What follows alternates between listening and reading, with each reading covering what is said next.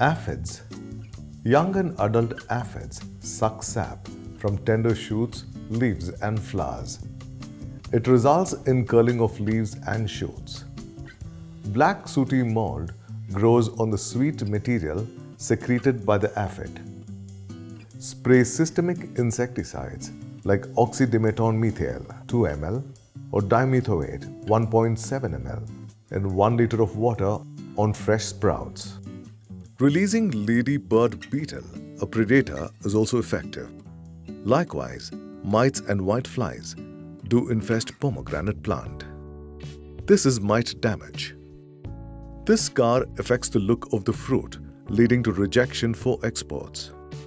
Spray 2.5 ml dicophol or 2 grams of water dispersible sulfur in 1 liter of water at flowering and tender fruit stage for the control of mites. White flies suck sap from leaves, leading to yellowing, curling and wilting of the leaves.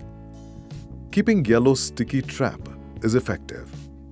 If the infestation is severe, spray 3% neem oil or 5% neem seed extract, 1.5 ml trizophos in 1 liter of water may also be sprayed.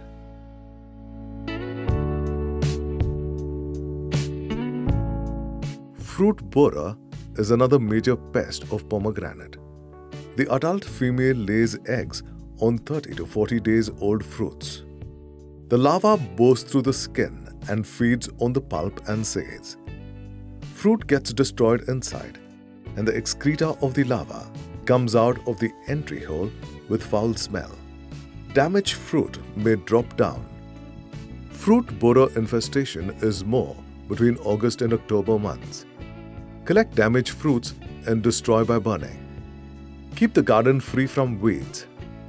Releasing Trichogramma parasitoid at the rate of 1 lakh per acre 4 times at 10 days interval is very effective. Spraying Bt bacteria once a week is also useful for the control of fruit borer. If the problem is severe, spray 4 grams of carbaryl or 0.5 ml dichlorvas in 1 liter of water once in 15 days from fruit set to fruit ripening.